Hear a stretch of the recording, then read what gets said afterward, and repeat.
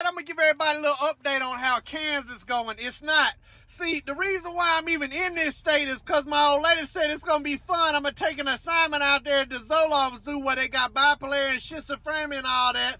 And we staying just downwind at the RSV park from the slaughterhouse, the trash dump, and the salvage yard. Wake up smelling like Mike Rowe on another episode of Dirty Jobs, baby. Listen to me, I want to tell y'all something. It is cold enough up here to make the Germans retreat. You hear me?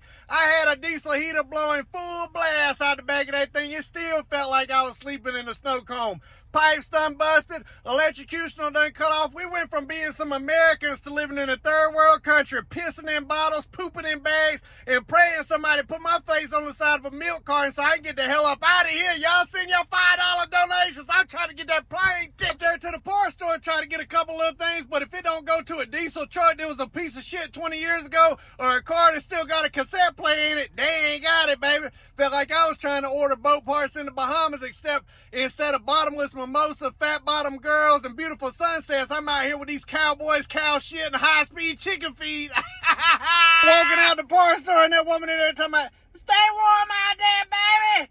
Lady, listen to me.